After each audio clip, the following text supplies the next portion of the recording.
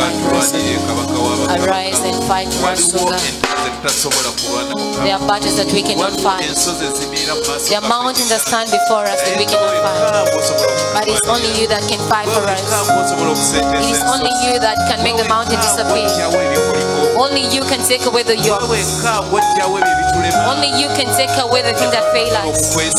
Father, we trust in you. That is why we want to lift you up. That is why we want to praise you. Because you heal us.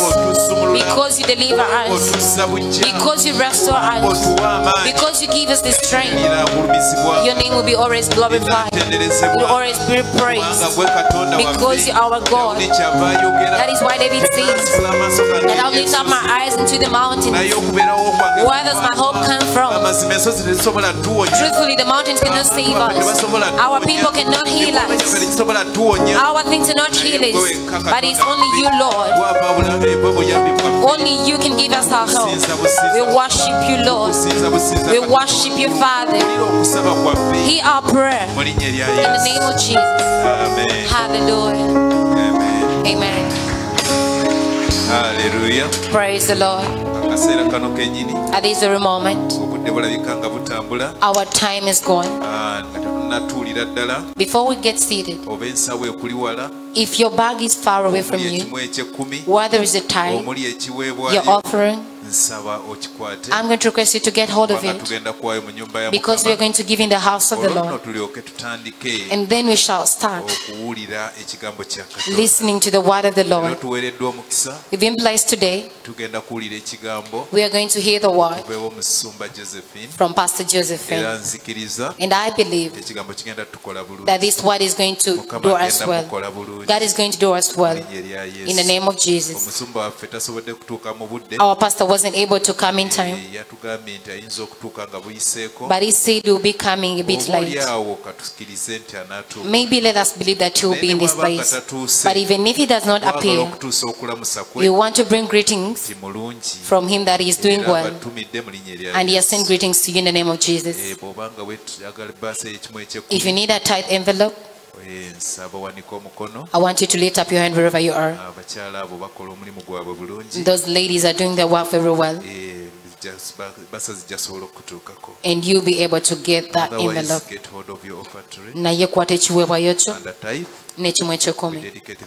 To be where your masoga mukama. Just lift it up before the Lord. As I pray, you also pray. Because that seed or gift that you are giving, you're giving back to the Lord from whatever He has given you, to show that you are honoring Him. Father, in the mighty name of Jesus, I want to thank for this people who have brought something before you. They are thanking you out of what you have brought them. Bless them, my Father. Whoever has brought his seed, whoever has brought his offering, whoever has given a tithe, may you enlarge his table. In the mighty name of Jesus. There are those who wanted to give, but were unable to give. Help them to get something to bring into your house, because it was written, do not come into my house empty-handed. No one is wishing to come empty-handed. Help them to discover what has been holding theirs. In the mighty name of Jesus. Amen. Amen. Come and give. Those who are far, please, you can use that basket up there. Those who are down here, please use this front basket. And may God bless you.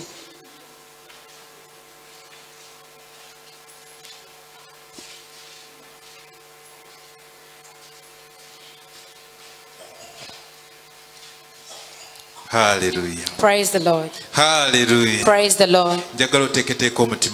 I want you to prepare your heart, because God is going to speak to you, and I believe the word is going to do us well.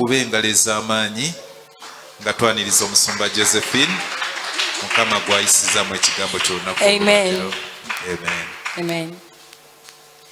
Hallelujah. Hallelujah. We bless the Lord for today. Thank you for coming.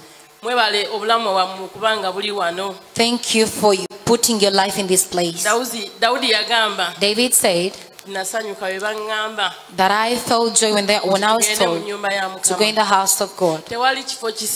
There is no any other place good like coming in the place of God. That is the most important thing in God. If you believe God, the best place is the house of God. All other things can disappoint you. But when you are in the house of the Lord, you can never make a miss. You came in this place. I know you are going to leave this place with a miracle. Because our God is already in this place. And our God never rests. His work is to always be on duty. He's always on duty. When you come in the house of the Lord, expect a miracle. Don't be there not expecting a miracle. In the house of the Lord, it is full of miracles only. And more especially in the Miracle Celebration Center. It is a place of celebration. It is not a place of weeping. There are tears of joy. Someone can cry and you think this person is crying. As Jesus was being, and they say he's crying, but he wasn't crying. He was seeing the weakness that was in their hearts, pity-patting them. But for us who came here, we have to go with the miracle.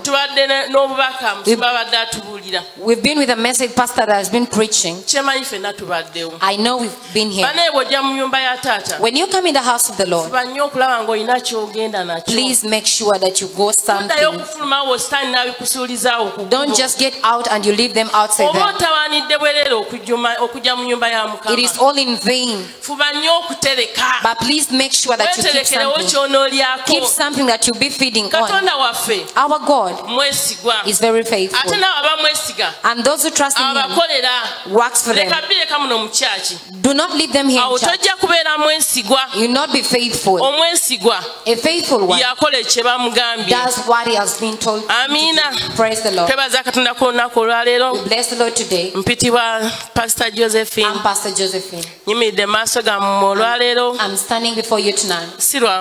Not because of power, but by the Spirit of the living God.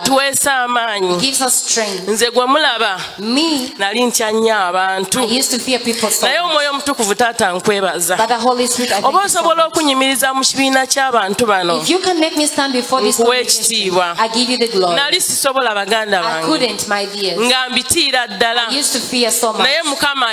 But God is powerful. The Holy Spirit is powerful. I bless the Lord for my pastor.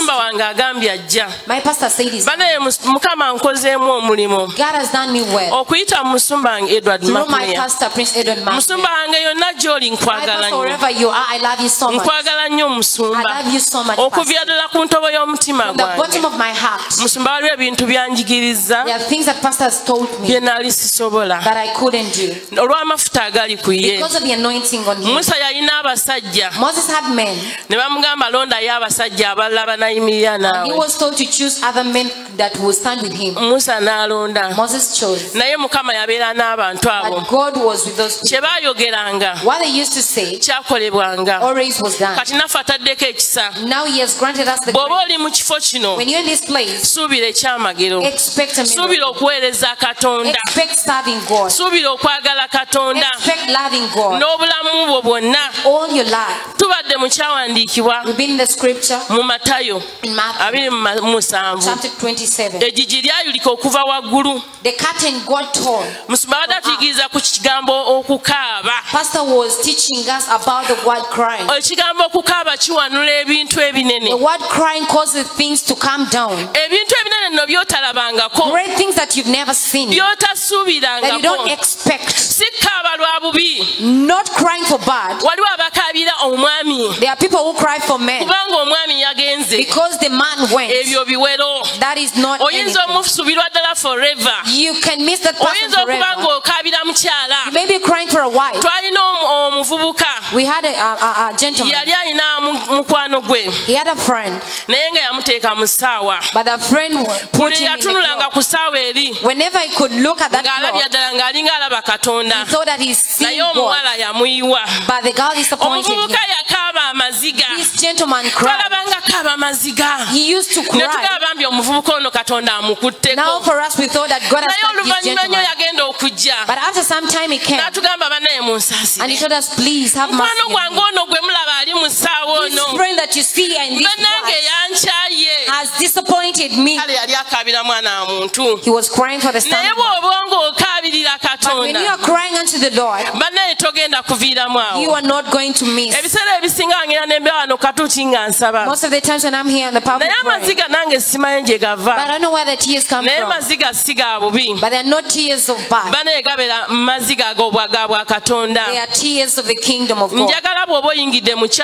I want you, when you enter into this church, please decide. If you have come to cry for God, God will always save you. God will give you what you want. God will deliver you. Pastor's been telling us that the children of Israel cried out to God. God said, let me come and rescue you. God rescued them. Do you think crossing the river? I want you to imagine when your enemies are chasing you. They made a lot of problems. It was a long journey. But it had problems in it. They used to grumble each and every time. But in most times when they cried out to God, God always came down. If you could come down in the other time, the Bible says that people of this generation, more than that. My friend, you're more than Moses. You're more than Daniel. I don't want you to cry with one reason, and you despise yourself, and you say, well, God, I don't want you to pray a prayer of God does not deal people who grumble. Never make that prayer. Whenever you feel it coming in your heart, please just God does not walk with the prayer that grumbles. God walks with the prayer when you humble down. God can come down. He can solve each and every problem. I've told you there are many types of crying. Maybe you come here crying for a while. Maybe you say, let me go to church and cry out to God because of my wife. He may answer you because you brought your reason. And there is crying to God differently. Today we are going to hear about the lady called Hannah. Hannah touches me so much. Hannah had a problem. She had a problem of her co-wife. Her co-wife used to challenge her each and every time. Like you have that situation I cannot understand. You cannot come here without a reason. Maybe you have a reason. Maybe you were born with it. Maybe it was just maybe it is about your clan. They are all reasons. Hannah was barren. Everyone reads about her. And everyone understands about Hannah. But Hannah went alone. This journey of salvation, you have to go alone. Stop looking at people. But I'll go with Mariam. Maybe when the Lord works for Mariam, you also work for me. It is not like that. You cry out to God as you. And you cry out to Him. When you cry out to our Lord, He hears. Hannah had a husband. And most times, they used to go to sacrifice. What was the problem taking them? Hannah was barren. Hannah wasn't giving birth. And she also had a co-wife that was challenging her. Every time wherever she was, things used to confuse her. Barrenness confuses her.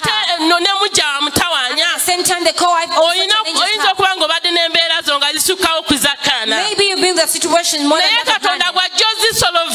When God comes to solve them, He solves them at once. That is why I love that God so much. Me, my God confuses me something. He confuses me. And He said, Lord, you're so great. You can do great things like this. Hannah was crying.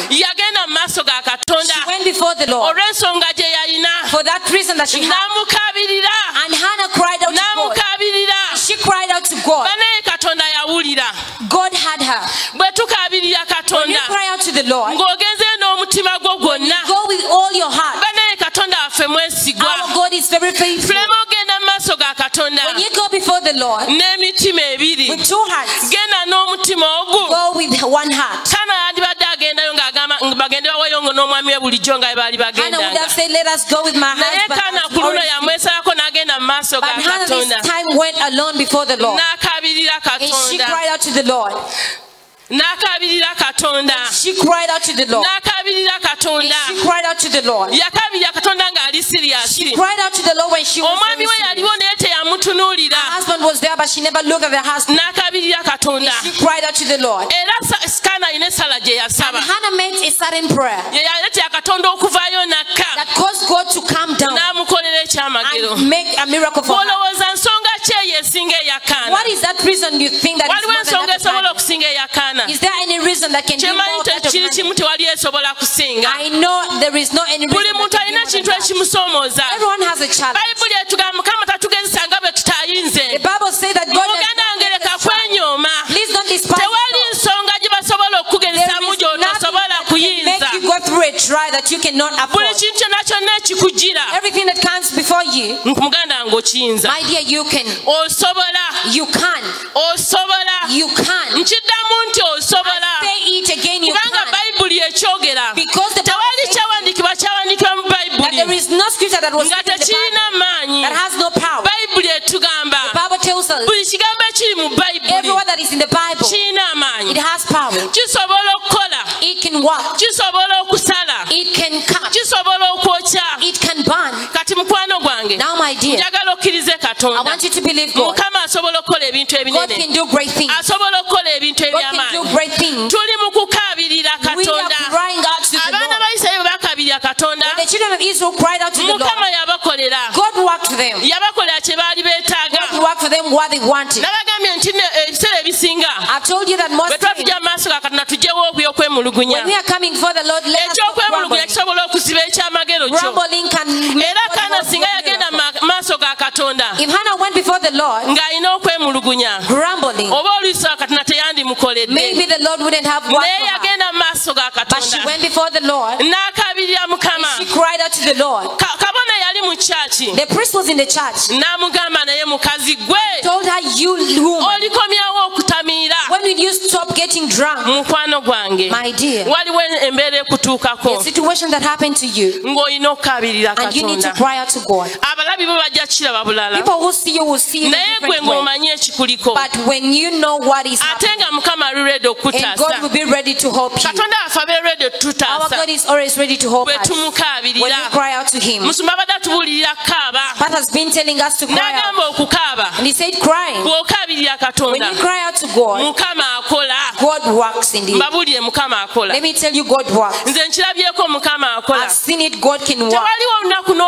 There is no any day that I've ever fallen before the Lord and cry out to Him and He doesn't work.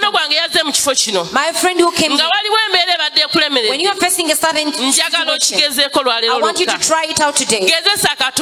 Try it, God, and see whether it will not work for you. It's going to work for you, and people will be amazed. And they say, how has she done it? They say, how has this gentleman done it? But when he's just crying out to the Lord, when Hannah cried out to the Lord, what I believe the husband was home, but there was the man of God. That man of God that saw her when she was Many things challenge people. That woman is we are fed up of that woman. That woman is barren. Maybe you're barren today. I don't know which barrenness that you have. But God is able. I told you, cry out to God. We are going to read from the book of Samuel. And we are going to see this woman when she cried out to God, whether he answered or not.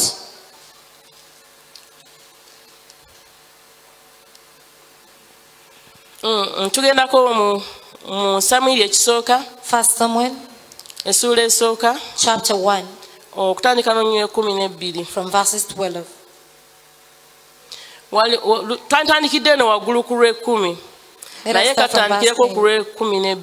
From verse 12.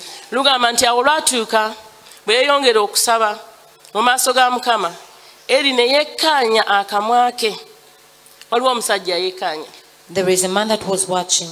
Waliwo omusajja yekkaanya ensonga yo. There is a man who watches your situation. Waliwo omusajja alabirira ensonga yo. There is a man who takes care of your situation. Hannah bwe yali ng'ayogera. When Hannah was speaking, omusajja n'atandika okwetegereza. The man started watching. N'atunuulira Kaana ng'asaba. And he looked at Hannah praying. Ne yekkaanya emimwa gye. And he looked at her lips. Kaana asaba. Hannah was praying. Era Kaana yayogera. And Hannah spoke mu mwoyo gwe. In her spirit. Emimwa gye ne gito gyatoobera.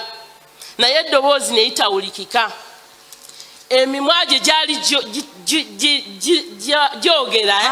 Her lips were not naye nga tasobola kuwulira bigambo byakola ki. But you couldn't hear what she was saying. Omusajja yali amutunuulidde. Now this man that was looking at her tasobola kuwulira bigambo Kaana couldn't hear the words that Hannah was saying. Kubanga ekizibu kyali ku Kaana. Because the problem was about Hannah. Eri kyeyava alowooza nti atamidde. That is why Eli thought that she was drunk. Abantu bangi bajja kulowoozaako ebintu bingi. So many people will think a lot of things about you. Nga ono bwe yatunuulira Kaana. As this man looked at Hannah, yamulaba n'agamba ono omukazi ono atamidde. He saw and said, this lady is drunk. Omukazi atamye okujja mu kyaki bulijjo ng'atamidde. I'm fed up of this woman coming to the temple while she's drunk. Kyeyava alowooza nti atamidde. That is why he thought she was drunk. Eri n'amugamba nti olituusaawo okutamirirukanga. Jjawo omwenge gwo.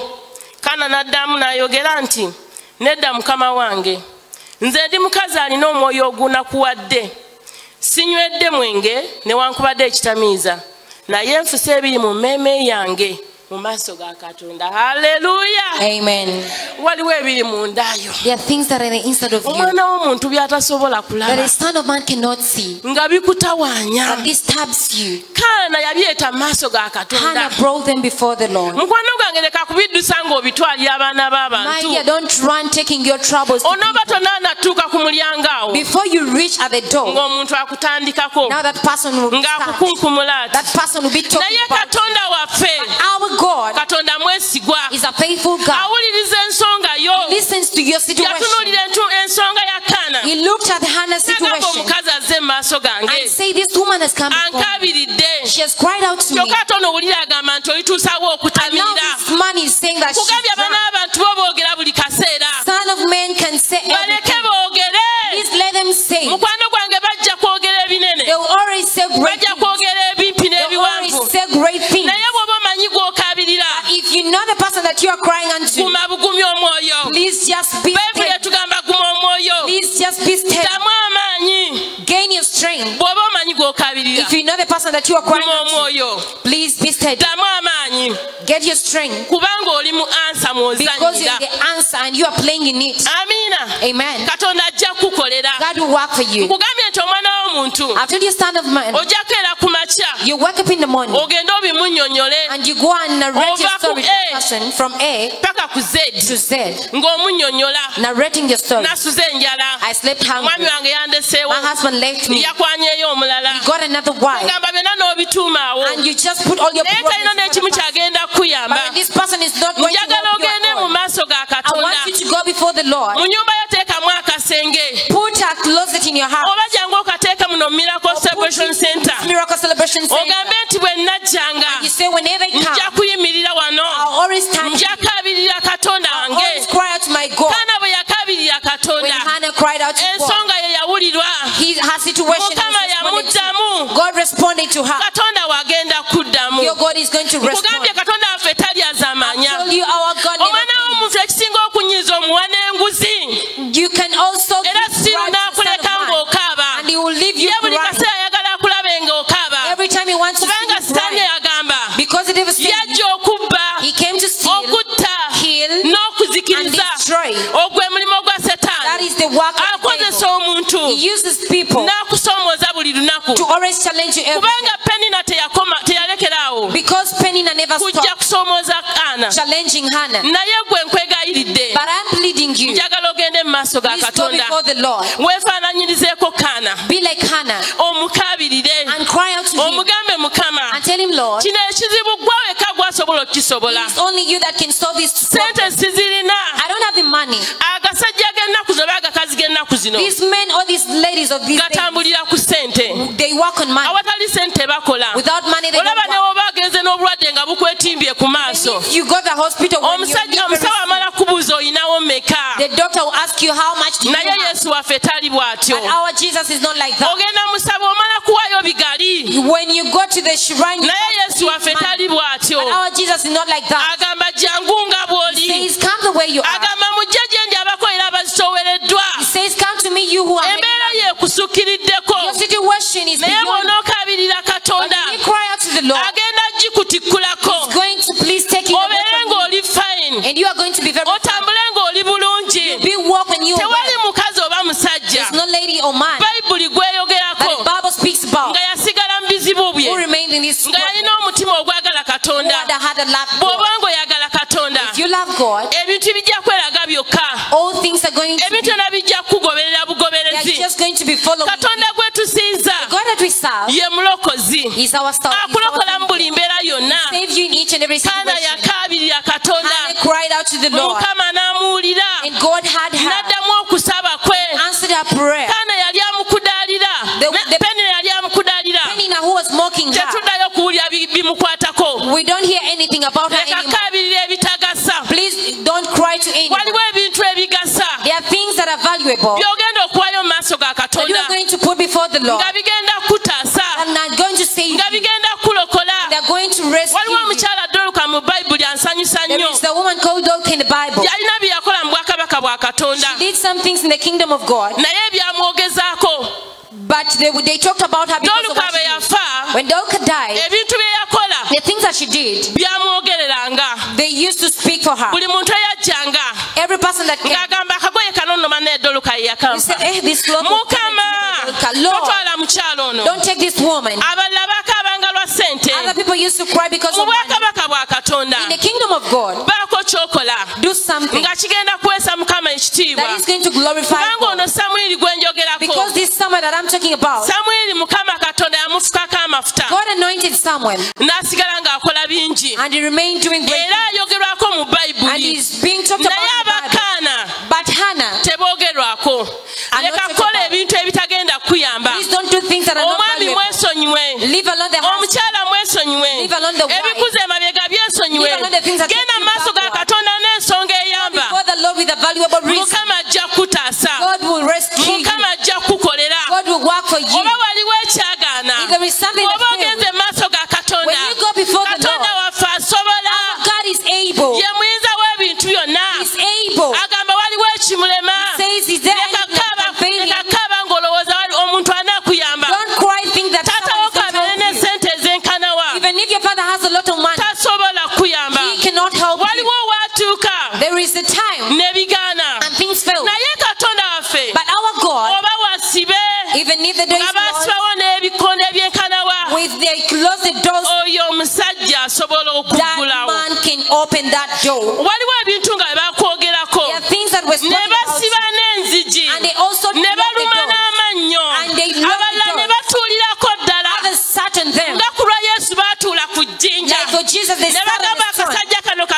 And they said, let us lock this man here and let him not come out. But the man came out.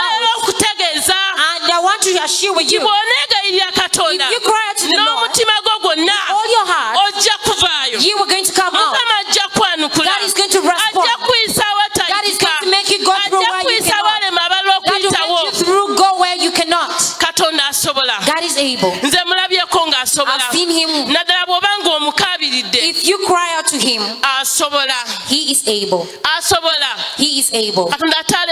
God never fails. The Bible says he never fails. Why do you make him weak? Why do you make him that is not able? Why do you give him limits? Our God has no limits. He is able everywhere. He got the keys for you to be able in everything. Now my friend, don't despise yourself anymore. Saying that this is not possible. When you go before the Lord with your situation, he's going to respond. He's going to respond. He's going to change you. He's going to do great things for you. Do you need anything? God has it. Praise the Lord. This priest laughed at Hannah and said, "You woman, how many things have been spoken about you?" Everyone speaks. They speak their words. But our God, that man I surrender. And most times I say he confuses me. Because I told you that the things he does, and after working for you, now they come in. And we used to pray for you. We used to pray for you, Hannah. Please thank but when they did not say any prayer for you, they just want you to fall into the trap. They just want you to destroy. When they see you tomorrow, they say that woman is still there. That man is still living. But our God is able. Let us believe God that does the thing.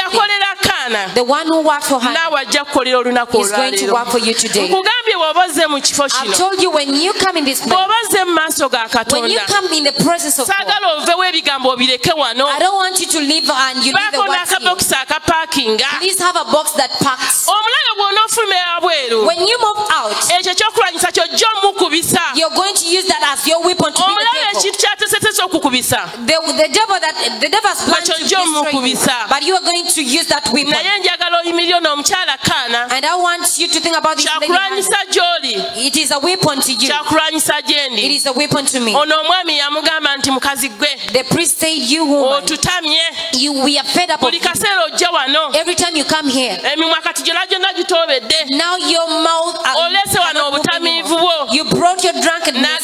She said, "I poured my heart before the Lord." When we come before God, let us pour our hearts before the Lord. Don't look at anyone the way they pray. Don't listen to someone praying. Pray as because when they are so many people, this person was there. Maybe this person is praying for money. Another one is praying for a child. Another one is praying for a plot. But what amazes me so much, our God is always attentive to us. You cannot come here and you make a miss. Whenever you pour your heart before God, God can answer you. God is going to do great things for us. God is going to do great things for us. You cannot be paid. He cannot leave us. I told you your mother can leave you. Your father can reject you. But our God cannot leave you. And what amazes me so much, he's a millionaire. Why are you killing into people that are not going to help you? He says he has all the riches. He owns everything that he needs. Let us stop thinking ourselves like Mary kept Jesus. That is how your father also keeps you. There are things that God wants you to do that are great. But how are you going to read them? Cry out to him. Cry out to him. Cry out to him.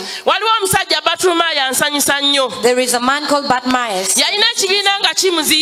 He had a crowd that was hindering him. He was around him. But he shouted aloud. He was crying out to God.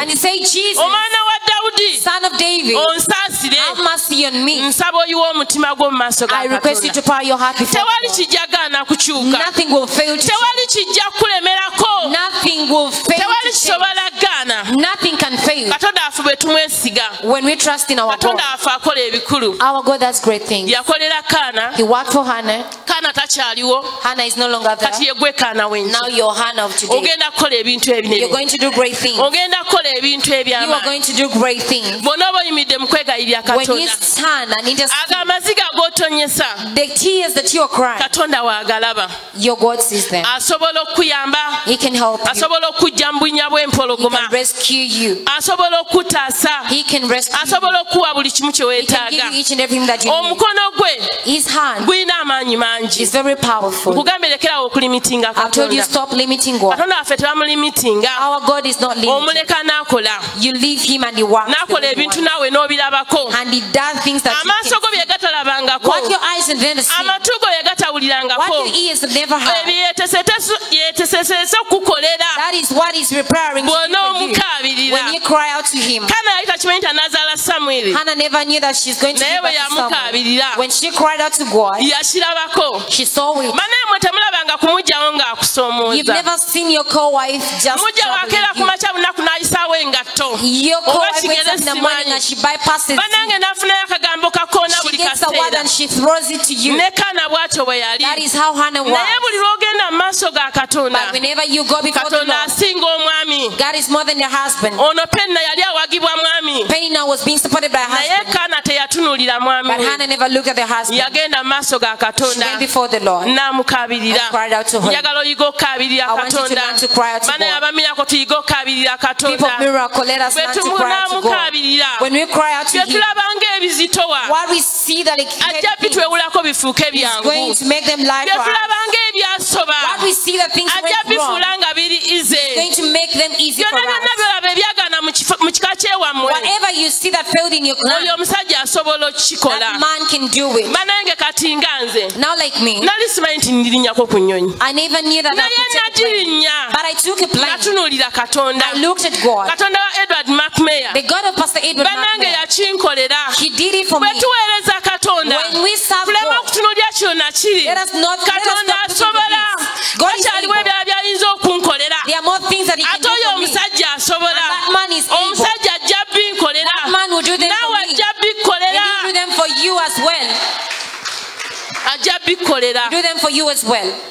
nze manyi mukama asobola I know God is able. kyotasuubirangako What you never expect, kyatakolerangako wamwe n'okirabako what He has never done in your clan and you see it with your eyes, He's going to do it for you. kubanga oli wanjawulo Because you're different. tebatubuulira baganda ba kaana wano They don't tell us the sisters of naye Hannah here, batubuulira kaana but they tell us about ye Hannah, yakaabirira who katonda cried out to God. ne mukama n'atamuleka And God never left her. mukama n'amukolera God worked for her. n'amuwa omusajja samwiri God gave her mukama a ajja child kuwa Samuel. ekyamagero ekibeerera God will give you a miracle that is forever. obwo obuwewuka Live around those obwa crowns penina of Peninnah. obwa penina bwali buwewuka Of those children era of Peninnah tuddamu were just crowns. nabuulira And we naye don't give them back ekyakaana then. But Hannah, kyali kizitowa it was heavy. mukwano gwange agenda kukola ekintu ekizitowa My dear is going to do for you something that is heavy. naawe okkirize And you also believe. nkugaye bajja kugamba twakusabira They will tell you we pray for you. naye nga tebasaba nkuwadde n'omulundi no But they've never prayed for you at all. kaana bamwetaya mugamba twakusabidde mukazi They gwe will say we pray for you, Hannah. obadde mugumba You've been barren. naye bannange yazaala naggwano But she gave back nawe to a mukama giant. agenda kuzaalisa naggwano God is going to make you give back to a giant. akusese enseko And He'll make you z'otasekangako laugh like you nga never sala ze before. yaseka Like Hannah, the nawe way she ze did. njagala akusese That is what I nga want Him to make you tokoma laugh. bakuyite n'omuguwa eddalu They will call you naye buli an kaseera insane otambula person. oseka Walking when you're laughing. bakuyite eddala omulalu They will call you an naye insane nga person. bw'omanyi akusesa waali But for you, you know the person who is bwetofaayo making you kwebyo laugh. boogera Don't mind about what they're saying. omuntu katonda gw'asanyusizza You that God has made you happy. gw'alina amaaso agayita wano tosobola mmulaba You has eyes here, you can see the abeera person. buziba nnyo He's very deep. bannaye nsaba mukama abakolera ebintu I ebisanyusa pray that may the Lord good for abantu you. abalala nga bakaaba As other people cry, oleme kubeera mu bakaaba may you not be among them. abantu abalala nga basabiriza As other people are oleme begging, kubeera mu may basabiriza you not be counted in them. abantu abalala nga beetaaga As other people are in oleme need, kubeera mu beetaaga may you not be counted in those abantu people abalala in nga need. basemba May those other oleme people kubeera are obeere being ennamba emu May you be the first. leka yesu akufuula ennamba emu Let Jesus make you the things that he do, may God Jesus make you number one. May he make you a giant that has never been known anywhere. Goliath never knew that there was David. Your enemy, let him not know what is in the inside of you. Because as you're with your God, your enemy cannot come closer to you. Because you're fire. You're fire that burns. If you have been here, I want you to understand it today, that you are fire that burns. Whatever you touch and it is not godly, is consumed. Amen. Now we are going to look at the reason that can make us overcome. And we overcome. Sarah overcame. They have spoken about it here. She poured her heart. Do you know that pouring the heart? Some of you pour your hearts for your husband, and you say, let me pour my heart for my husband. Others, you pour your hearts for your wives, and you say, let me pour my heart. But when he's not going to do for you anything, please pour your heart before the man that is going to save you. He cannot fail at any time.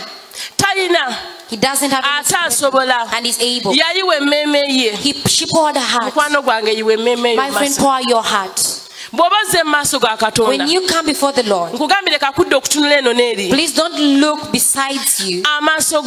Your eyes. It is better. If you put you looking up, than looking beside and you see the other one, the way if Hannah looked at that, maybe things wouldn't have happened. But God looked at the way she poured her heart before the Lord. Let us pour our souls before the Lord. Our God is going to work for us.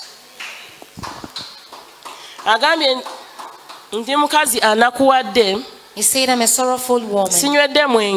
I'm not drunk, no wine, no beer, but I poured my heart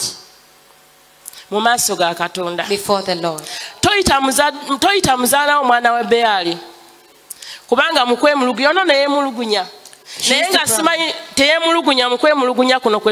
it wasn't grumbling, the grumbling that we always do. Her grumbling was different. Our grumbling was beyond.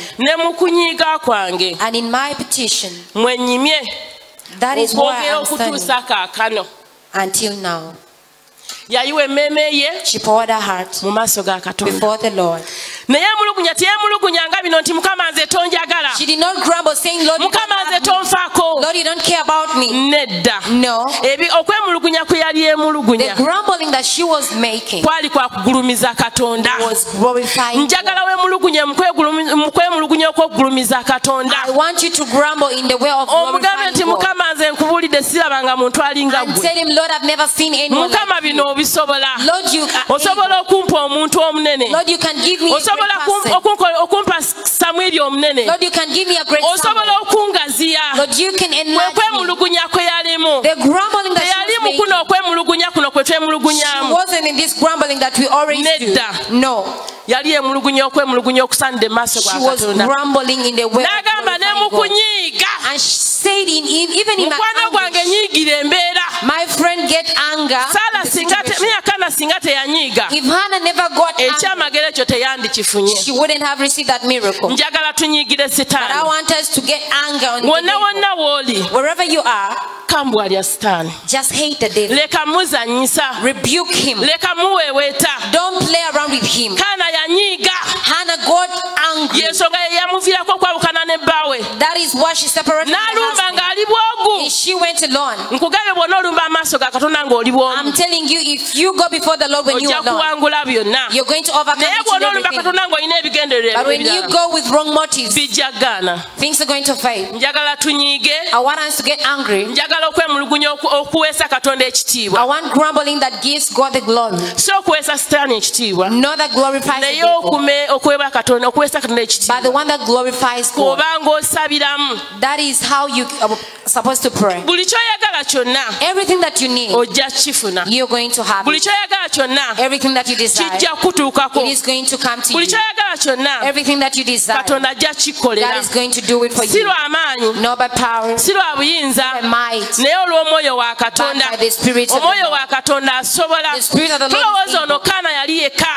Hannah wasn't alone. She had the Holy Spirit. And also the Holy Spirit. The situation that has been very hard, please cry out to him and tell him, Lord, you are able. That is why the person that was in the church also got confused and said, we are fed up of you. Now he looked at her and he saw an anguished face. I don't think that the face is always smiling. Pastor told us that when a person is crying, and when you are crying, you don't look good. That is the anger that has. Now I want you to also get angry with the devil. Maybe the devil is holding up his hand. But when you pray, God is going to do it for you. He's going to do it for you. We bless the Lord for today. Let me welcome my pastor. Let us give him a mighty hand clap as he's coming. He's already in this place. But I will still continue. Let us welcome him.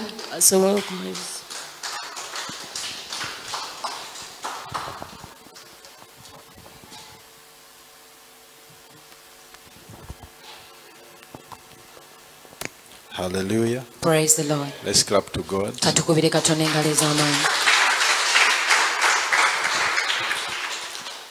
Let's clap for the servant of God.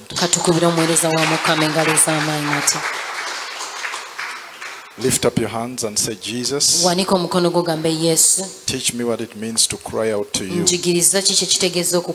I'm not hearing you. Say it again. Teach me what it means to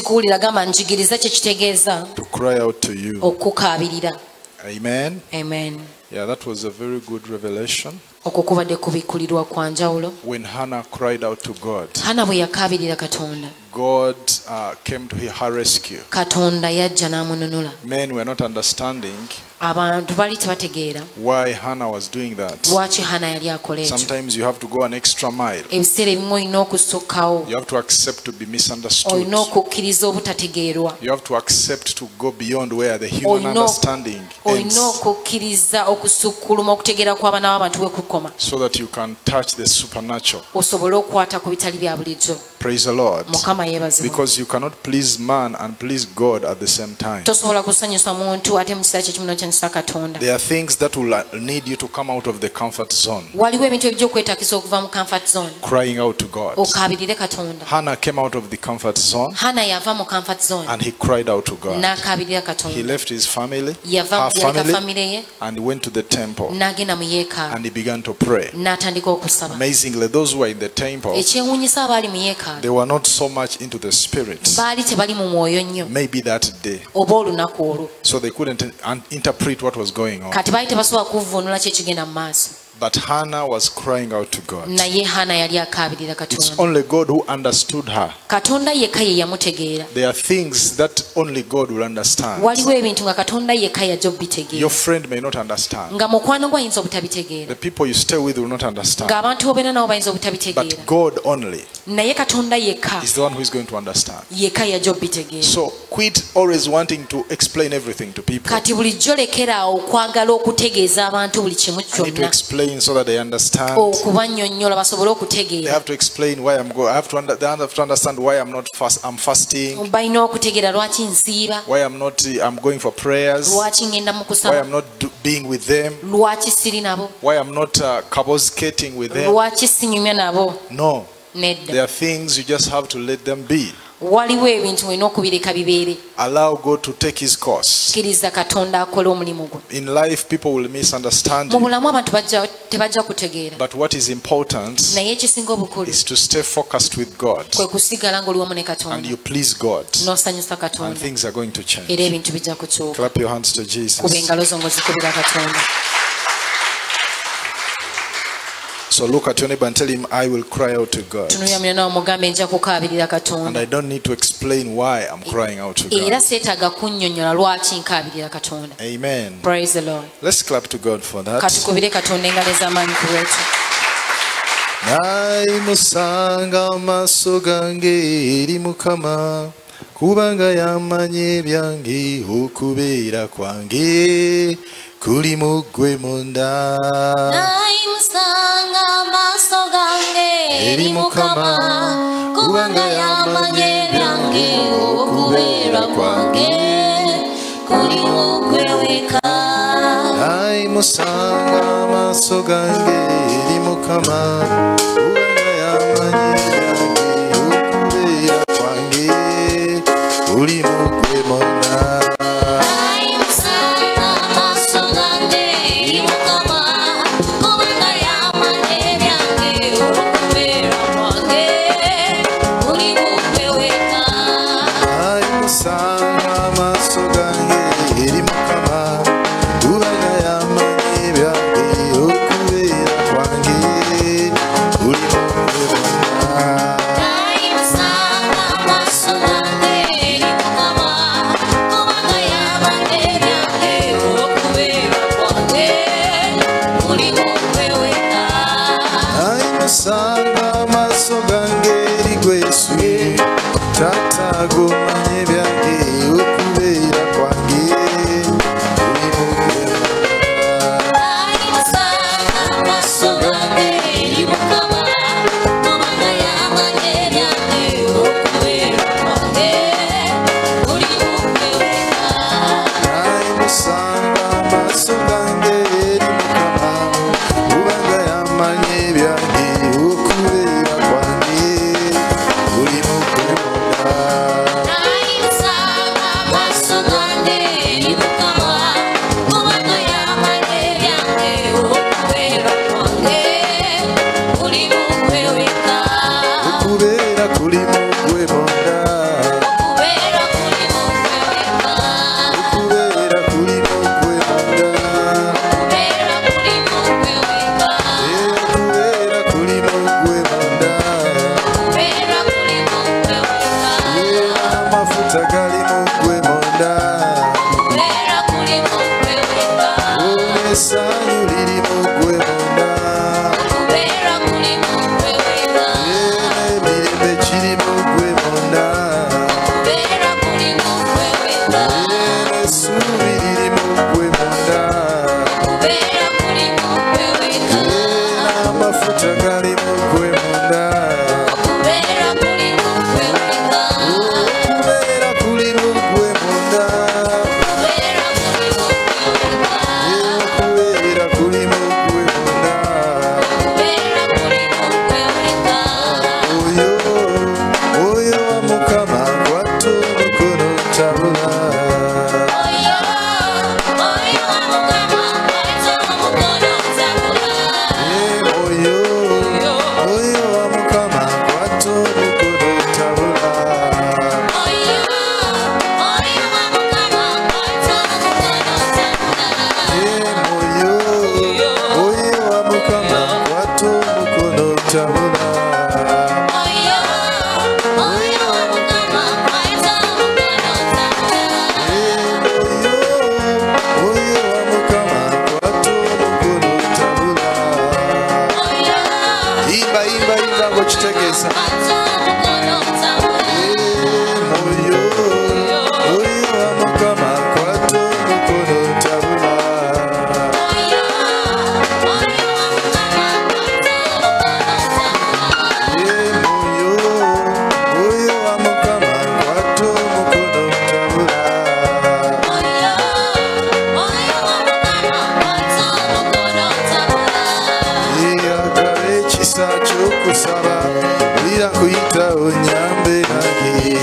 Agaba ekisa ky'okusaba olira kuyita onyambe nange. Gwagaba ekisa ky'okusaba olira kuyita onyambe nange. Agaba ekisa ky'okusaba olira kuyita onyambe nange.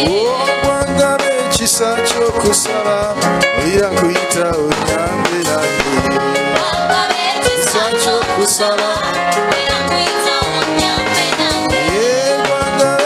ekisa ky'okusiiba olira kuyita onyambe nange ekisa ky'okusaba okwagala ekisa ky'okusaba olira kuyita onyambe nange ky'okusaba okwagala ekisa ky'okusaba olira kuyita onyambe nange ekisa ky'okusaba onyambe nange onyambe nange onyambe nange onyambe nange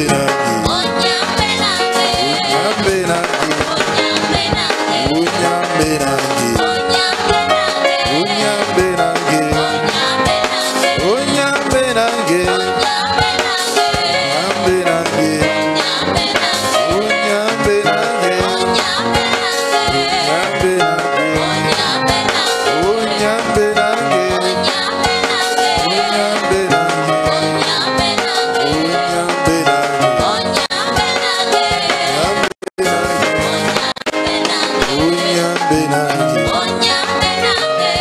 eddoboozi lyogere Katonda okuwulira ng'osaba ng'oyimusa eddoboozi lyo mugaye nti Mukama nsomesa tekitegeeza okukaaba n'okowoola erinnya ly'Omukama. Ana yakabirira Mukama n'amuwulira bwe tunaakabirira Katonda n'atuwulira mu buli mbeera yonna Mukama n'awulira era n'asumula ekisa ekyenjawulo.